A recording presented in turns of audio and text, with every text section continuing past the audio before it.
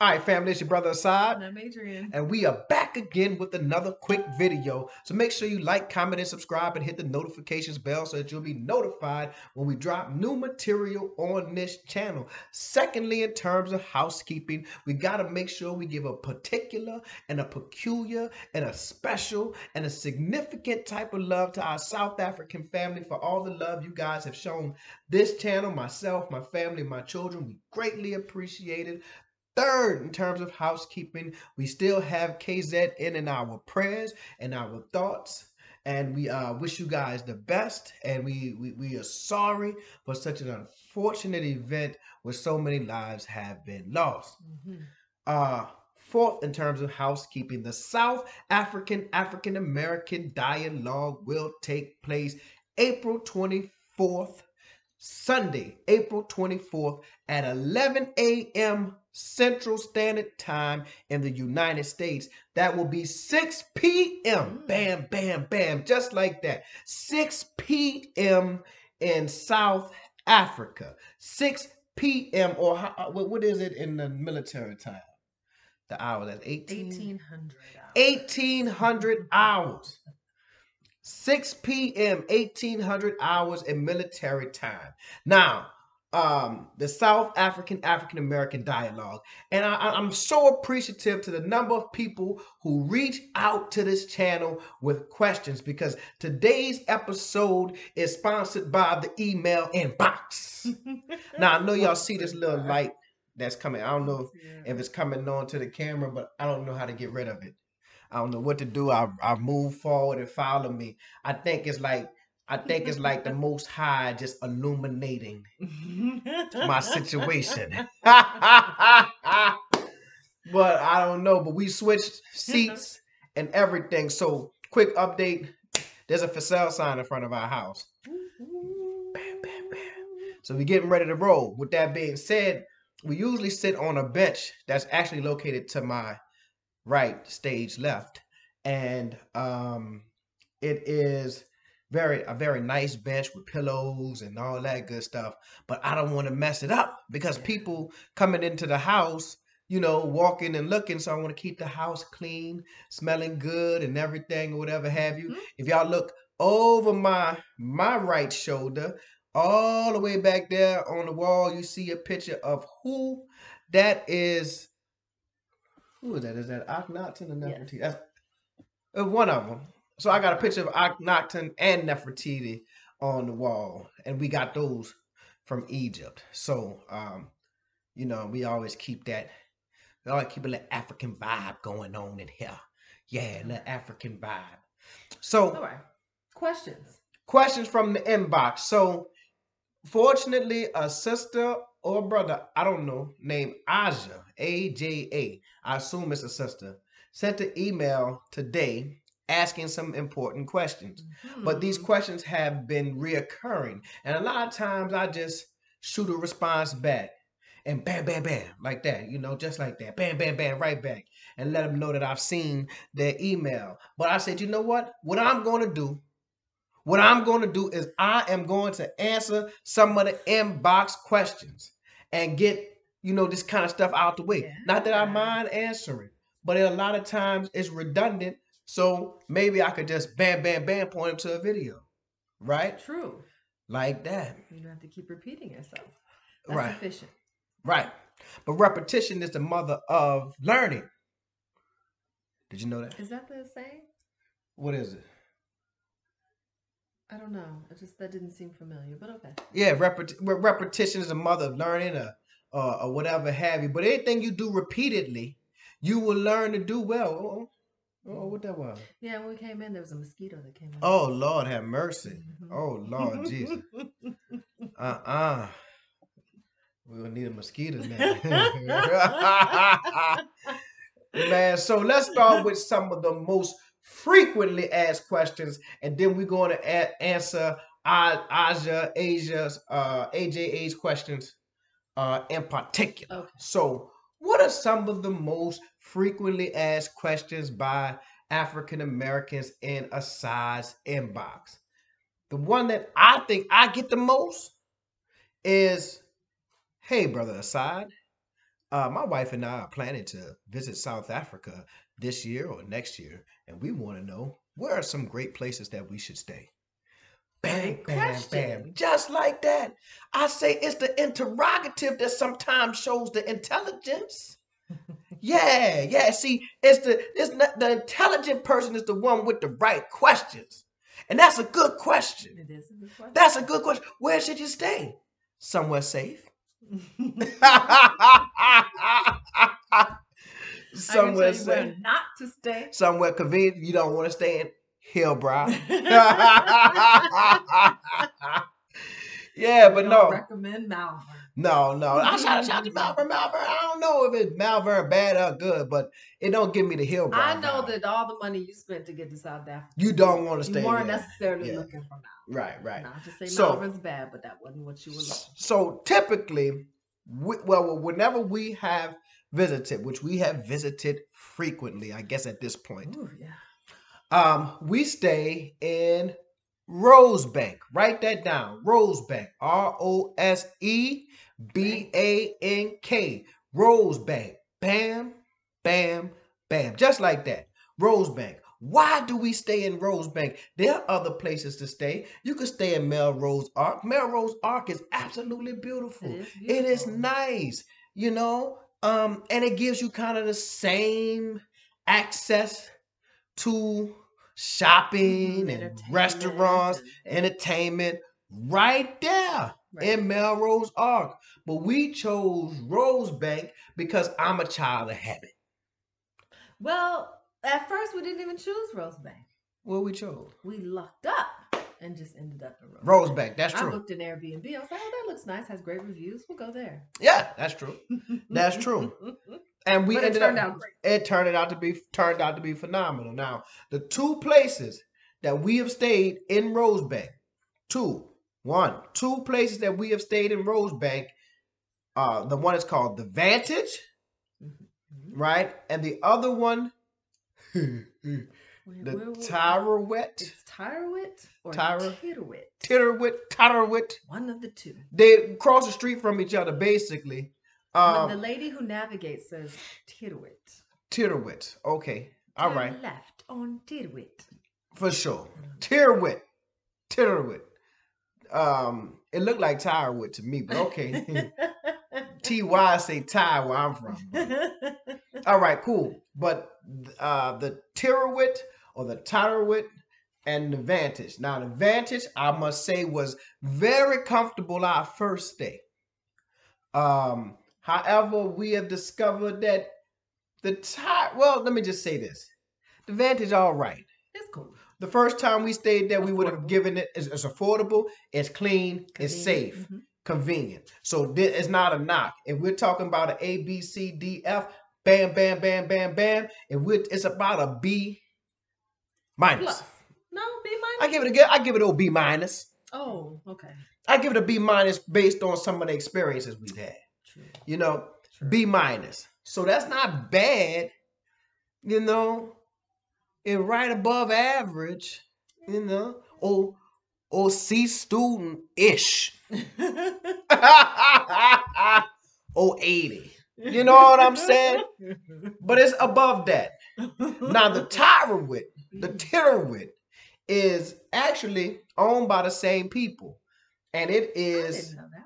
yeah, I found that out. Mm. And it is newer, maybe by a few years.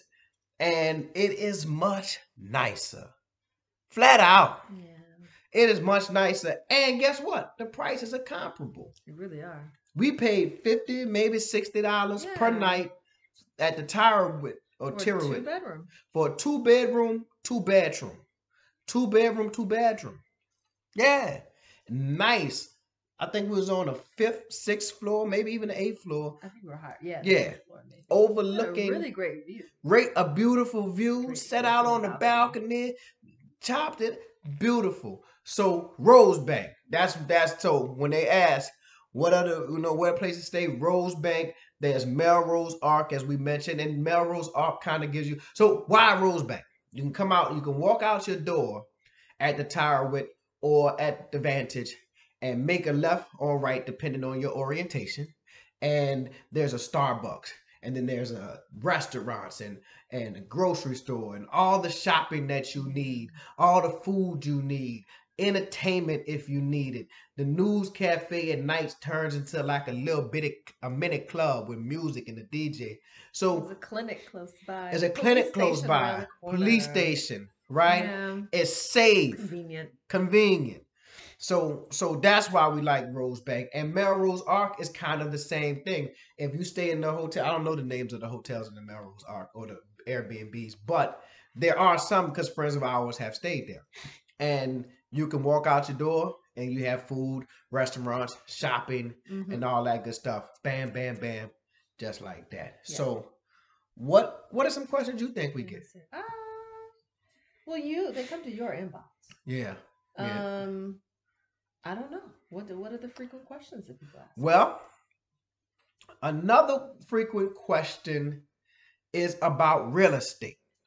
Oh, right? Yeah. So this is going to be kind of brief because I think we've actually done entire videos back in the day on real estate. But let me say this. Yes, Johannesburg of real estate is more affordable than the United States if you're dealing with most major cities. If you're coming from any major city in the United States, you're going to be able to afford something very nice in Johannesburg.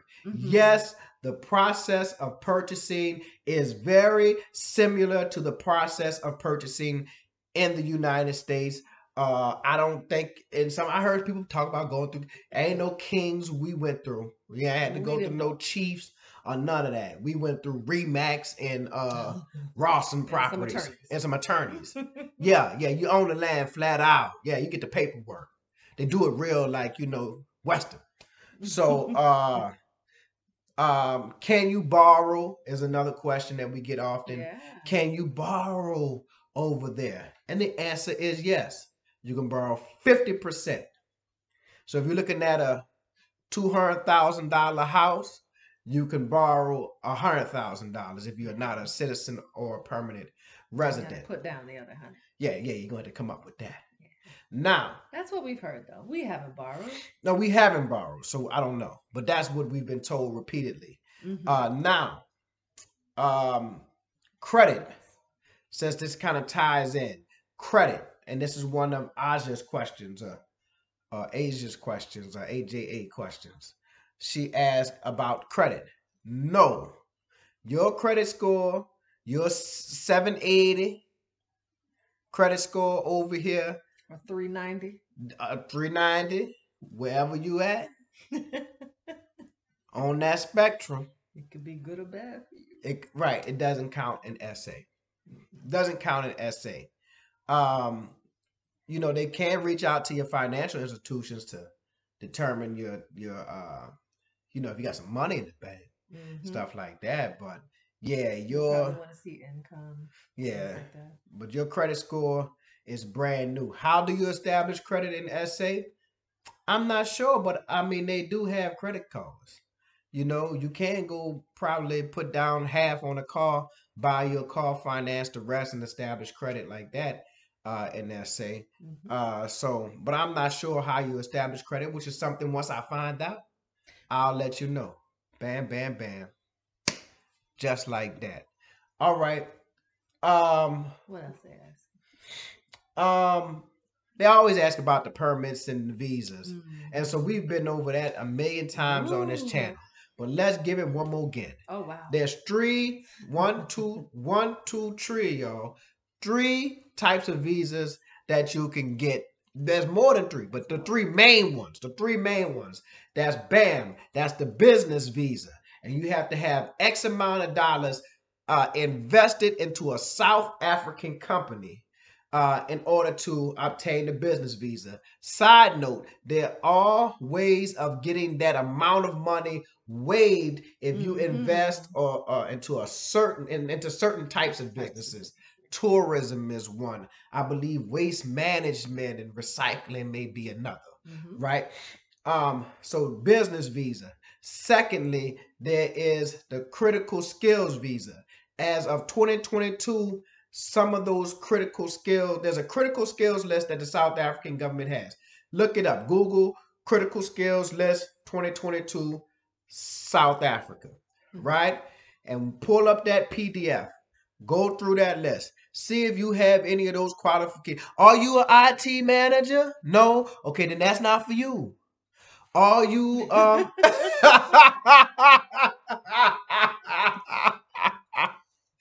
That's not for you. Find the match for you. Find If the there match. is one. There may not be one. Then if you look through that and you say, wait a minute, I studied English and I've been an English teacher. They don't really need this. if you studied Shakespearean theater, you might want to reconsider your visa. Because that critical skills, you're not gonna be on them. They looking for hard sciences most of the time. Nursing, some of those medical professionals, IT, engineering, and then a lot of I saw pipe fitting and stuff like those hard skills that they want. Yeah. If you study Shakespearean theater and Shakespearean literature, and you know that Macbeth Act 1 Scene 3 says that time passes through the roughest day, oh, that's phenomenal. But you ain't gonna be on that critical skills list. And the critical skills just got harder. It got harder. Oh, they used to say in 2022. They used to say if you qualify for the critical skills list, you could wait a year. You can come there and take a year to find you a job. And in that year, since you are on a critical skills list, it's a critical skill, you should be able to get employed. Now, the question that AJA asked was about degree qualifications. So, degree qualification.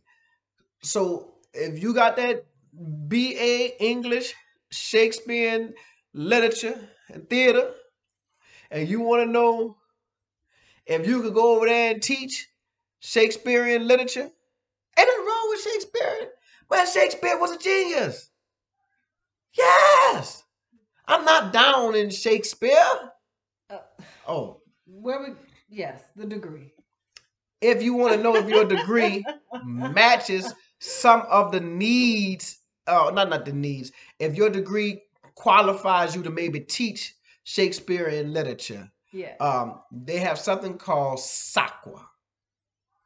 SAQA. What does that stand for? SAQA. SAQA. No, what does it stand for? I want to make sure the people hear it. SAQA.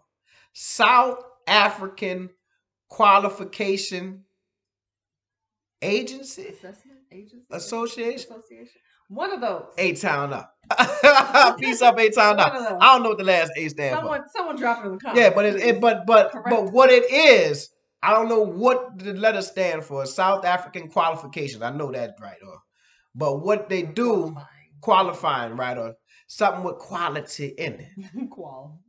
Right? So what they do is they look at your degree. They look at your transcripts. They look at the university you attended, and they say, yes, this school, this coursework, and this transcript qualifies this individual to teach or whatever, or to work in this particular industry. Or they say, no, he went to ITT Tech. No, he went to Mola Beauty College. That don't qualify you to go to the university and teach. ITT Tech don't even exist no more. Where you gonna get your transcripts from ITT Tech, right? So that's what SAQA does. So they look at your qualifications that you submit, and then they make a determination whether this degree counts. I went through the process. But you cut yourself off with the critical skills visa when you're like, oh, you used to be able to come and you had a year to job hunt. And then you went off to talk about SAQA. But the change is that you need to come with a offer of employment. An offer of employment. Yeah, big facts. Okay, so business visa, critical skills visa, and we went through the critical skills stuff. The third thing, 1, 2, 3. The third most common visa is the retired person's visa. And that means that you have to show that you have a retirement income from an annuity or rental income, a pension that's equal to 37,000 Rand a month, which is about $2,700. If you have a spouse and that person is coming with you, then you need to add 3,000 Rand to that, which pushes you up to 30,000 Rand. I'm sorry, 40,000 Rand. And we're looking at right at 3,000, maybe $3,100 a month, right? That you can prove from your retirement, pension, and a combination of your retirement and rental income, if you have rental income, right? Or dividends from your stock, but not employment, not proven employment, right?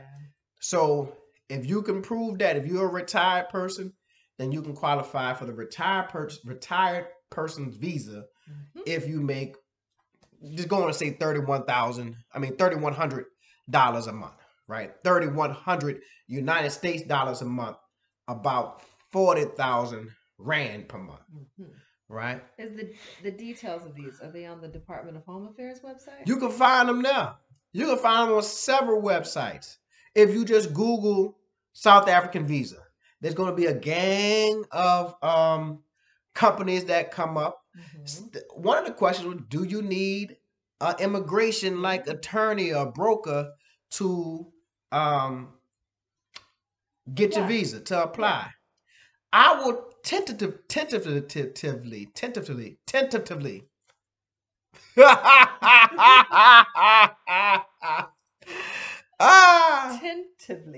tentatively say yes,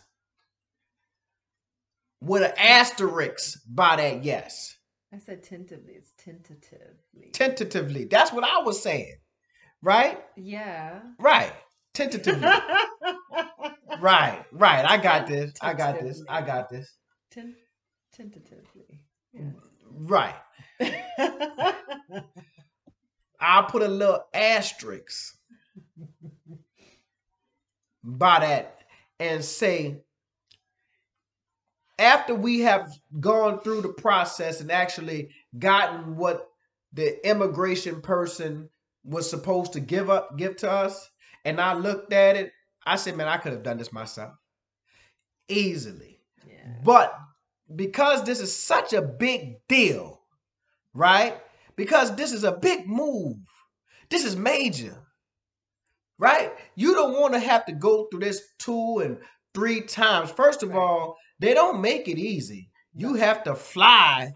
If you're in New Orleans or Houston, you got to fly to D.C. You got to make an appointment. Right. To the embassy to drop this paperwork off. There's one in New York, there's one in D.C., and if I'm not mistaken, I think there's one in L.A. Either way, if you are not in New York, D.C., or L.A., you got to get there to one of those places. And you got to turn in this paperwork. And if it's wrong, guess what?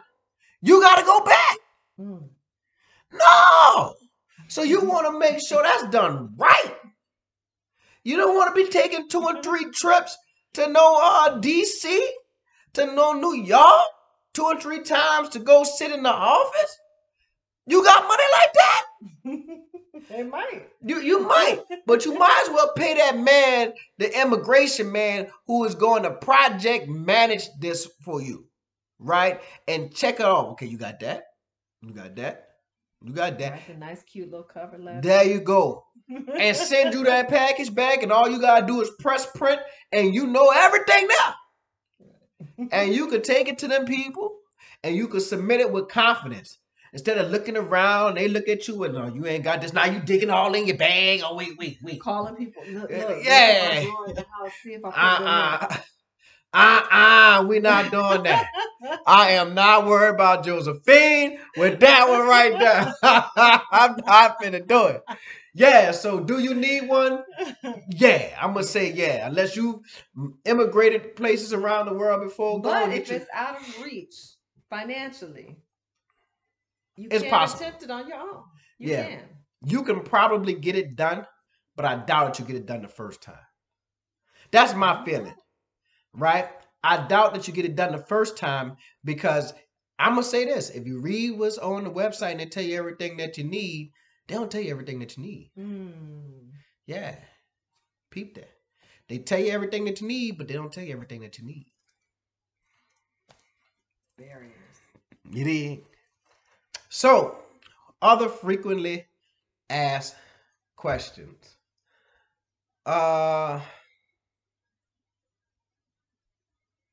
Places to live. Yeah. What neighborhoods? So, they've already been to South Africa. They've been to Johannesburg. They've bought in. Now they want to know, brother Asad. Oh, I showed y'all the back of my shirt. Can y'all see it? It says Dr. Asad. Oh, yeah. Yeah, and then just for those who want to know, that's it. RL21. Ralph Lauren. 2000. That's the Polo Bear. I want y'all to know that. I want y'all to know that. That S8 Polo, they ain't got the Polo Bear. I don't think so. That's the Polo Bear. Yeah. But anyway. Where to live? They want to know where to live. So we have had the privilege in June, December, and March of going around with different real estate agents and seeing various places. And so the northern suburbs are usually where they would probably tell you to go. So some of those places are Paulsif. Write this down. I say Paulsif. Right? Four Ways. Bryanston.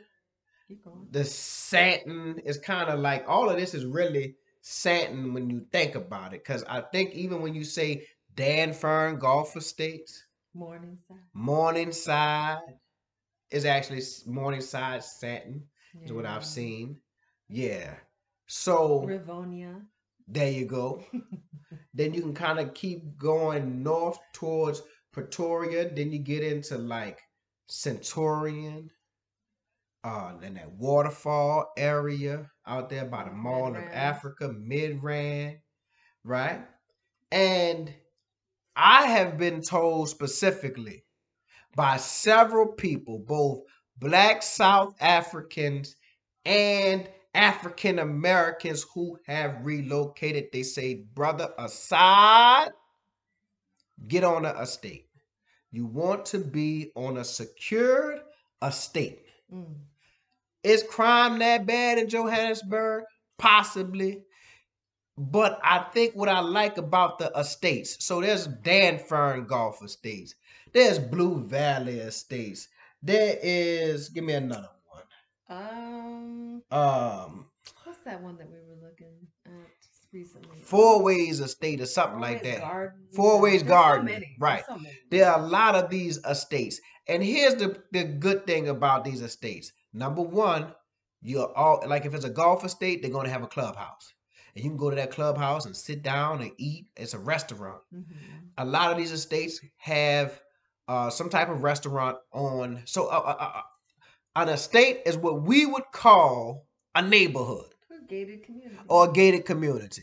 I grew up in Wood Lake Estates. It didn't have gates though. It didn't have gates. But it was, you knew when you entered it because it had a big old sign that said Wood Lake Estates, and you enter, cross a little canal, and then you're in a very, all right neighborhood. It wasn't a very nice neighborhood, but it was a nice, all right neighborhood. But so what we call neighborhoods, they call estates. And on this gate, in this neighborhood, in this gated community, you'll have a restaurant. You'll have a workout facility. I think another terminology is lifestyle estates. Meaning you don't really have to leave off the estate to go get anything done. You know, all of them. Gym and your pool. Yeah, and, yeah. You know, tennis courts. Yeah, basketball. All of that. Of a lot of activities for the children and all of that right on the They estate. have someone creating community events so right. You can come out and meet your neighbors and hang out. So you have to pay what they call levies. We would call HOA fees, homeowners association fees. So, and that's to keep the grounds beautiful, and that's for all of this upkeep of all this other stuff. So I would advise anyone to look into an estate in those places that we mentioned: Paulsif, Rivonia, Centurion, Midrand, Morningside, Four Ways, Craigavon. What's his name? I have seen a Craigavon. Yeah. I'm not that familiar with it. But... Those areas. Now, other folk were mentioning. Like over by what, Rosebank? Yeah, what's the name of those? Parkhurst. There you go. Those places. So now there are some phenomenal places to live in the south of Johannesburg. I'm just not familiar with like that. What, Eye of Africa? Is that the something like that? Yeah. That's really nice.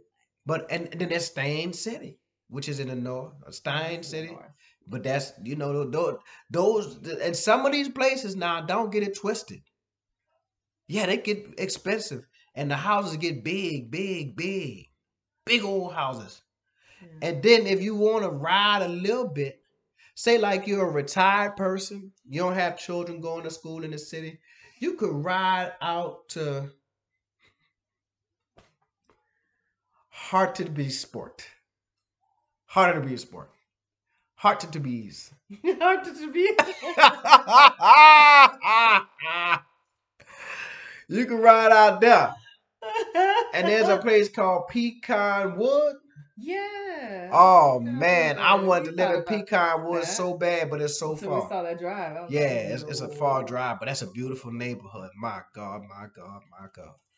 All right, so I think that has answered some of the frequently asked questions.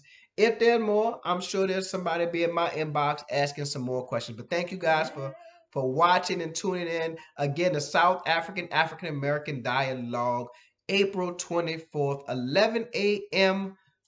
Central Standard Time in the United States, and 6 p.m. 1800 hours in South Africa. Please join us. The link will be in the description of this video. Anything else you want to add? Nothing else. If you have more questions, you can add them in the comments as well. And we out. We out. Bam, bam, bam. Just like that.